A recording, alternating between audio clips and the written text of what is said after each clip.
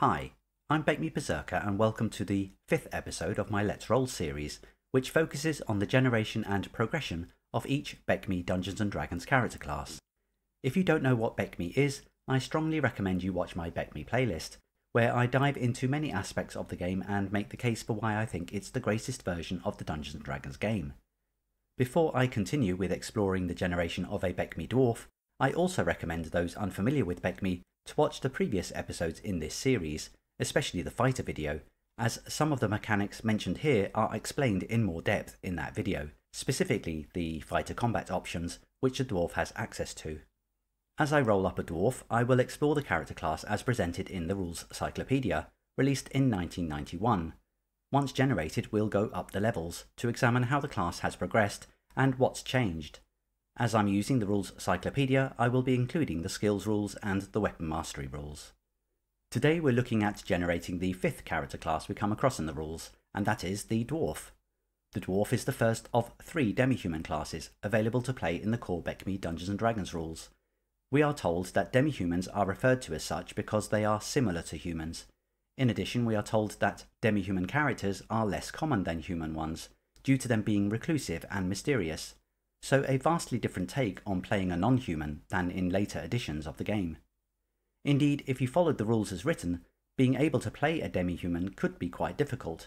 Because one must roll 3d6 for each ability score in order, combining this with the fact that demi-humans have a minimum requirement for certain ability scores, then you could only play a demi-human if you satisfy this requirement.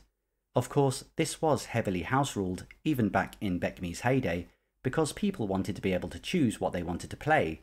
However, this had the effect of making demi-humans less mysterious and more common as adventurers. I'm not sure how I feel about that.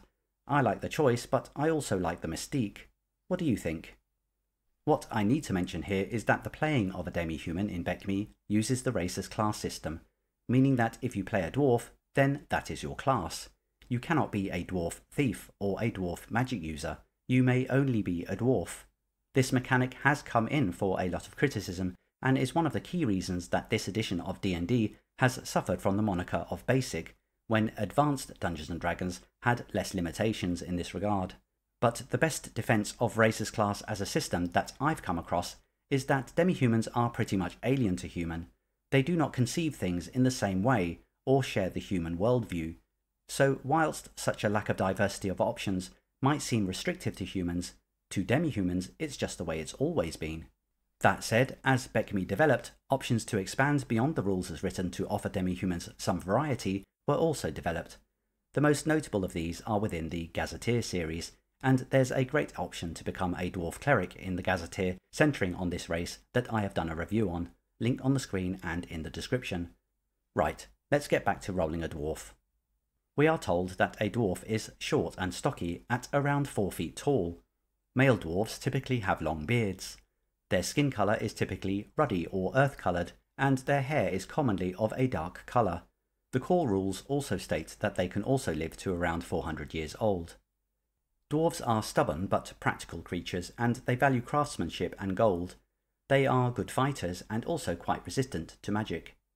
Dwarves typically take on a fighter-type role, and are able to use any weapon that is not in the large category, and they can wear any armour and use a shield. In fact, if you wanted to look at the class in a purely mechanical way, they are basically a fighter with better saving throws, but with some special dwarven abilities added in. This means dwarves have access to the same special fighting options at first level that fighters do, such as setting a spear to receive a charge, and using a lance from horseback, both of which have the potential to do double damage. However, dwarves gain more combat options from 12th level, as opposed to 9th level for fighters. To balance the power of a dwarf, the class is restricted to a maximum 12th level, although they may rise up in what's called attack ranks beyond this, gaining some attack options and resistances, but not gaining any more hit points or saving throw improvements. There are variant rules in the Rules Cyclopedia that allow for doing away with this maximum level rule, but for the purpose of this video I'm sticking with the core rules. High-level dwarves have the potential to become extremely resistant to magic, automatically taking half damage from spells or spell-like effects, and only taking quarter damage on a successful save. Dwarven special abilities include infravision, which is a way of seeing heat sources in the dark up to 60 feet, and detection, allowing dwarves to find some types of traps, sliding walls, sloping corridors, and new constructions. I'll cover these a bit later in the video. Dwarves are organised socially into clans, and at the centre of each clan is their dwarven relic, the Forge of Power, which can aid in magical item creation. Well, that's the basics of a dwarf when starting at first level. So, let's roll. Here's the front of my character sheet. Let's stick the important information about a dwarf on the right here, so that we can refer to it as needed. Apologies for the shading here, the information was separated in two parts of the page, and my camera really picked out the difference in light. Moving on, I must first ensure that my rolls allow me to be a dwarf in the first place, so my character's constitution score must be 9 or above. We are also told that the dwarf's prime requisite is strength, so I would want to ensure that score is my highest to maximise the amount of experience points my character earns, as well as ensuring my dwarf is effective in combat. Right, let's put the Dungeon Master's name here and the class and level we're going to demonstrate. As we're looking at the dwarf today, we can assume that the scores I rolled favoured that class, like so. I'm not going to adjust these scores any further using the rules for doing this, which I explain in earlier videos. I'm liking that high wisdom, and I'll explain why in a bit. Okay, so now it's time to work out the bonus or penalty adjustment for each ability score. Let's get that chart on the screen. Okay, so I get +2 adjustment for my strength, but my adjustment for my intelligence is 0. Looking at my wisdom score, I get a +2, and I get a +1 for my dexterity, and a +1 for my constitution. Both of these will come in handy in combat, as dexterity will help me avoid attacks, and constitution will increase my hit points. As for my charisma, I get no adjustment here. My dwarf is not a standout personality, but he's kind of a dependable guy. You know, you might not notice he's around until you see an axe head swinging in your direction. Each of these adjustments will affect my character's interaction with the world, as described by the highlighted text. We won't go too much into these unless they specifically impact my dwarf's generation, but I will immediately change my dwarf's armour class, as that dexterity score of 13 will reduce it, which is a good thing, from a natural armour class of 9 to 8. Right, so my dwarf is shaping up really nicely, but how many hit points do they start with? Well, looking at the information in my table, a dwarf's hit dice is 1d8. Going strictly by the BECMI rules, a character may not get maximum hit points at first level, so I roll my 1d8 and get almost maximum, a 7. I add 1 to this roll because of my constitution adjustment, making my actual hit point total 8. Let's insert that number into the hit points box here. The next thing I need to do is add my dwarf's saving throws to this sheet. In BECMI, saving throws are determined by class, as shown on this table, so all we need to do is transfer the numbers for level 1 onto my sheet. So Death Ray or Poison is 8, Magic Wands is 9, Paralysis or Turn to Stone is 10, Dragon Breath is 13, and Rod, Staff or Spell is 12. So if you've been working your way through this Let's Roll series, you can see that a dwarf's saving throw scores are significantly lower than the other classes at first level. And remember I kept my wisdom score at 16 instead of adjusting my ability scores?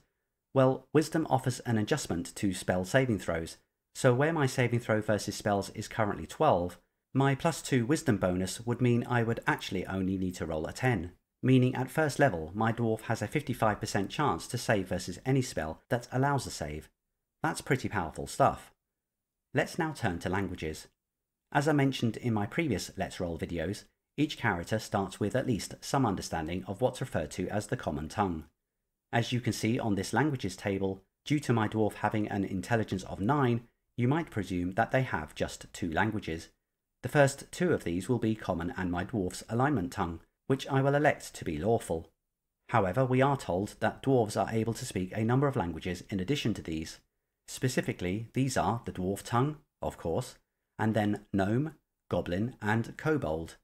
It's a shame my dwarf doesn't have a great charisma score, so that I might have more of an advantage when communicating with creatures speaking these languages. Let's put all these languages on the sheet, as well as my dwarf's alignment of lawful. Right, so my dwarf is almost there in terms of this front half of the sheet. The combat section at the bottom is the same for all starting character classes, and just relates to the number needed to hit a particular armor class. But my dwarf has a +2 strength adjustment to hit in melee combat, and a +1 adjustment to hit with a missile weapon. Let's amend this hit roll table to account for this. Of course, these numbers may be further impacted by magic or weapon mastery adjustments. Okay, so now it's time to give my dwarf a name. Let's use the one from the basic red box when introducing new players to this class, and call this dwarf Rolf, together with the portrait offered in that set. There you go, meet Rolf, a curious dwarf that has ventured beyond the safety of his people's caves and underground cities. His taciturn clan members think he's mad to go out into the blue, seeking answers to things best left to the immortals. Rolf is the black sheep of the family, never able to sit still and always looking under another rock that his family elders say should be left alone. So let's call this dwarf Rolf the Restless. He's got his helmet on, not least to withstand the inevitable backchat he receives every time he returns home, but he knows it for what it is: jealousy. He knows his people wish they shared his wanderlust, and they just can't bring themselves to leave their cold, dark, protective caves. Okay, Rolf the Restless is shaping up to be an interesting dwarf. Now it's time to turn over the sheet and insert some further details, specifically information regarding Rolf's dwarf abilities, skills, and weapon mastery details. Let's first look at dwarf abilities. As I mentioned earlier, all dwarves gain access to fighter combat options, and at first level, this only includes the set spear versus charge and lance attack maneuvers. In order to avoid too much duplication in these videos, I won't repeat the detail of these maneuvers here, but I do a deep dive into these in my Let's Roll a Fighter video, so check that out if you haven't already. An additional ability the dwarf has is the ability to see in the dark. This is called infravision, and a dwarf has this to a range of 60 feet. Infravision only works in complete darkness, and is rendered useless in the presence of both normal and magical light. Infravision causes warm things to be seen as red, and cold things to be seen as blue. This can include recent footprints. That said, infravision does allow a character to discern things that are the same temperature as the environment. Infravision does not allow for the reading of text. A light source is needed for that.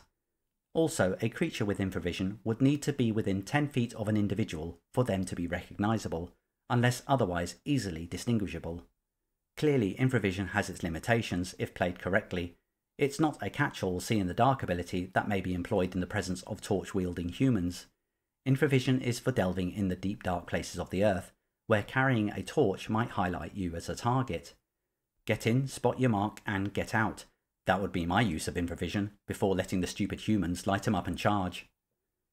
In addition to infravision, dwarves have the detection ability. What this means is that dwarves are able to detect traps, among other things. Well, certain kinds of stone traps, and not the intricate traps that only a thief might spot. What we're told is that these traps might be built into stonework or heavy construction, so I would determine this to mean the classic shrinking room trap, or collapsing floor or ceiling. As well as being able to detect traps like these, dwarves may spot sliding walls, which are not the same as secret doors, and also sloping corridors, so a dwarf can tell if they're on an incline or not, and also new constructions, which I rule to be some form of rudimentary date stamping of how old a construction is, as the meaning of new can be quite ambiguous. To take advantage of this detection ability, a dwarf must succeed at getting 1 or 2 on a d6. Also, this detection action is not automatic, and a player must inform the Dungeon Master what they are trying to detect. They can't just say they're trying to detect anything. This means that the player must be engaging with the description of the environment and participating in the game. We'll come back to these abilities later as Rolf gains more fighter combat options at 12th level. For now, let's move on to skills. Each character starts with a minimum of 4 skills, plus a character's intelligence adjustment.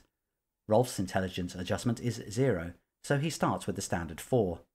An extra skill slot is gained at 5th and 9th level, and then is dependent on how many experience points a dwarf has as he climbs beyond 12th level. We'll see how this plays out as Rolf develops. In the meantime, he chooses craft armor, craft weapons, healing, and storytelling, and we'll record these on the sheet along with their relevant ability score values, which must be rolled equal to or under to succeed in a skill check. Okay, now it's time to jump into weapon mastery. Weapon mastery acquisition is a little different for demi-humans compared to humans. We are told that demi-humans have a basic knowledge of all weapons from first level, meaning they are not treated as being unskilled in any weapon. This is due to their longer lifespans and wilderness-oriented lifestyles.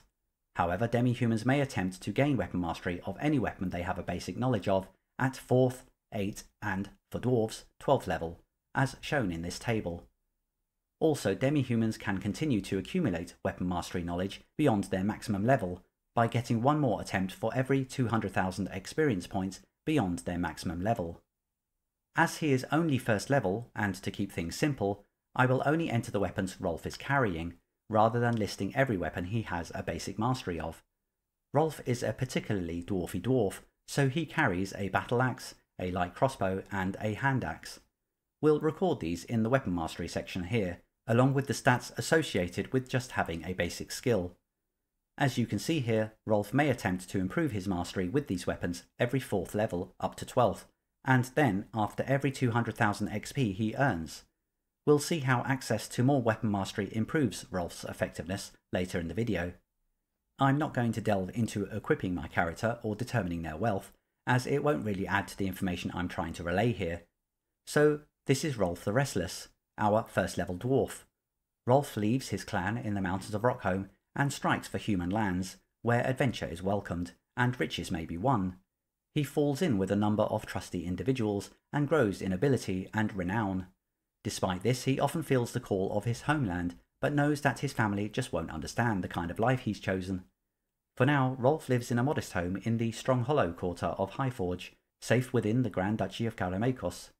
Whenever Rolf feels a little homesick, he can be heard muttering the words, "These are my people, and this is my crowd." So Rolf sits smoking a pipe in the corner of a Highforge inn. The conversation around him goes over his head, literally, as he daydreams about his recent adventures. Rolf the Restless currently has 2,600,000 experience points, and is now level 12, and his attack rank is M. He is at the pinnacle of dwarven power, but his wanderlust is too great to start a clan of his own. He is in fact well on the path to immortality, and looking forward to learning what's beyond the veil. Let's have a look at Rolf's character sheet to see what's changed. First, let's look at his saving throws. As Rolf is now 12th level, we can refer to the correct numbers on this table and copy them to the sheet, like so. One thing to remember here is that dwarves' saving throw scores do not improve past 12th level, so this is as good as it's gonna get for Rolf. That said, a human character has to wait until well past 20th level to get anywhere near these kinds of scores, so the resistances of a dwarf really shine through here. Sure, humans do have the potential to be as low as 2 in all of these scores by 36th level, but this is rarely achieved as much as reaching 12th level, for obvious reasons. Okay, so let's move on to the hit roll chart. We'll consult the numbers appropriate to Rolf's level and update them on the sheet. What you must understand here is that demi-humans use the fighter attack rolls up to their maximum level. The DH column here, referring to demi-humans, is their progression beyond maximum level and into their attack ranks. Rolf is 12th level with a maximum attack rank of M, so his Thaco becomes the equivalent of a 25th level fighter and drops to 2 for both melee and missile combat when taking his ability adjustments into consideration. Also, you will notice there is a dagger symbol next to some of these numbers. This just means that this amount is added to the damage of an attack if a natural 1 is not rolled. Let's transfer these numbers onto the character sheet like so. The last thing we need to update on this part of the character sheet is Rolf's hit points, by consulting the dwarf's hit dice information again.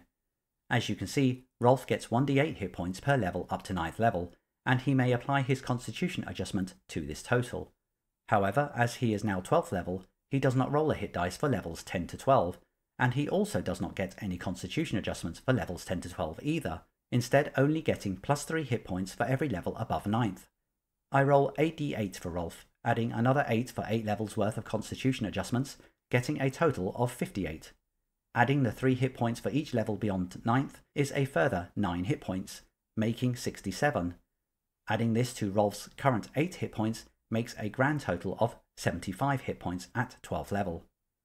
What's key to remember here is the wording when it comes to obtaining hit points. A dwarf gains +3 hit points per level from 10th, while a dwarf cannot gain any more levels past 12th, so this total of 75 hit points is it for Rolf. He will not gain any more for the rest of his career, barring some very powerful magic or a wish that might adjust his constitution score. So again, we're confronted with a matter of balance.